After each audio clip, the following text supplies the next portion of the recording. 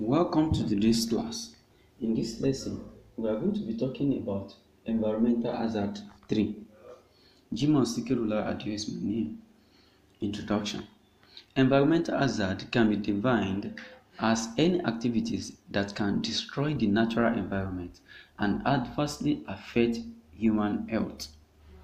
Examples include bush burning, flooding, deforestation, desertification, etc. In this lesson, we are going to be focusing on desertification and ozone layer depletion. Let's proceed to desertification.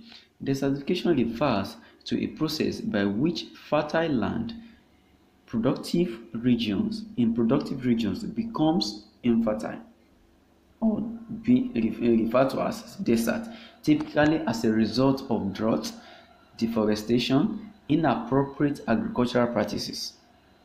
It is also the degradation of dry land areas.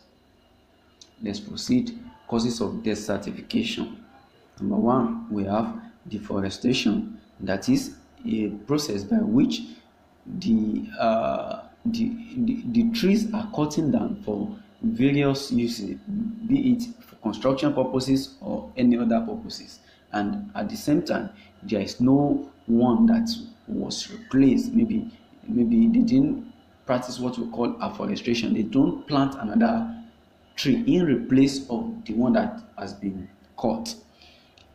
We also have what we call bush burning.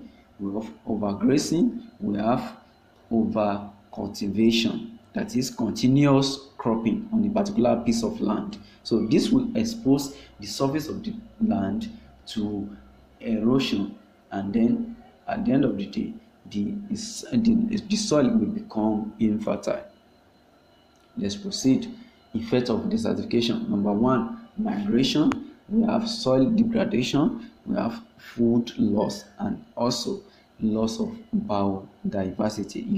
In a situation whereby a particular region that has a large amount of biodiversity, be it plants or animals, in a situation whereby they are exposed, automatically they will have some of them will leave that particular environment or die in that scenario. That's why we have a loss of biodiversity. Let's proceed to control of desertification. Number one, we have deforestation, that is replacing of cutting trees. That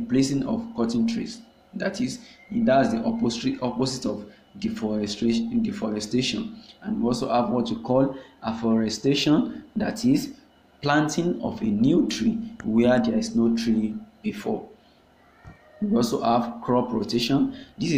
This will improve soil fertility and increase productivity.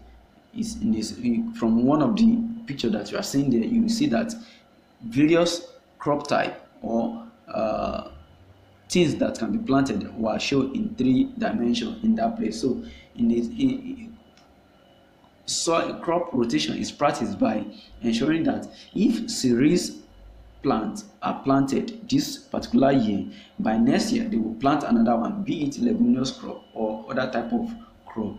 In that scenario, there will be replenish of various soil nutrients in that process. We also have what we call mulching, and we also have education in particular. So if people are educated on the adverse effect of desertification, they will not just be doing things that can lead to desertification.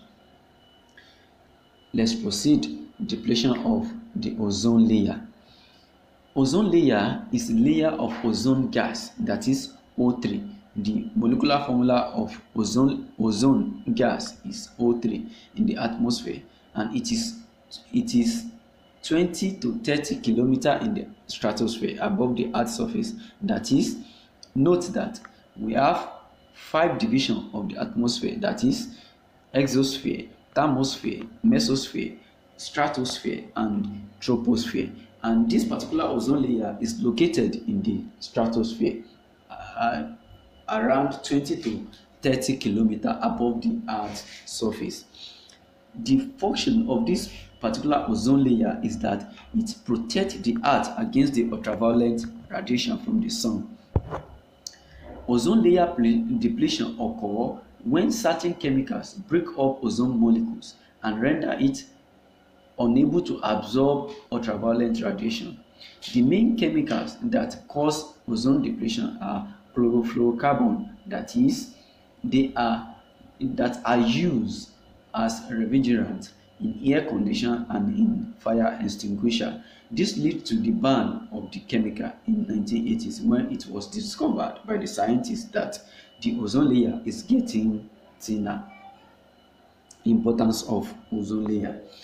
Ozone layer stops and or absorbs the ultraviolet radiation from reaching the surface of the Earth. The radiation have various effects which include number one, skin cancer. It also have effect on eye cataract. It also cause eye cataract. It also cause global warming, and this is caused by accumulation of carbon dioxide in the atmosphere. Increase in this carbon dioxide in the atmosphere leads to a process called greenhouse effect, a process by which heat from the sun can come to the surface of the Earth but cannot be radiated back to the atmosphere. Increase in this temperature of the Earth, which will also lead to melting of the ice, which makes water bodies to overflow and cause flooding. How to limit depletion of ozone layer?